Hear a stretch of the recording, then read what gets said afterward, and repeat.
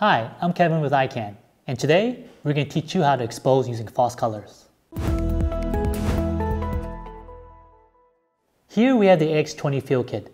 This monitor has all the features of our AX20, but on top of that, it has a nice rugged case, which makes it a perfect monitor for being used in the field. Alright, so I have the F1 mapped as the false color option. So first thing you're going to notice is that you're going to see all this color range.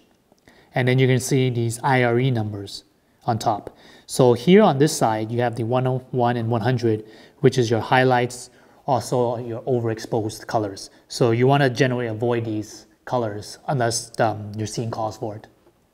And on the opposite side, for the warnings, you have the 0 and -1, which is for your underexposed or blacks.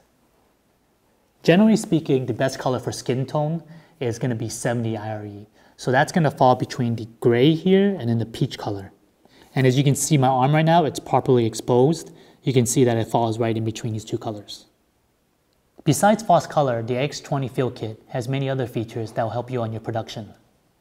If you want to find out more information about the AX20 Field Kit, you can visit us at icancorp.com and make sure to check out our other tech tips on our channel.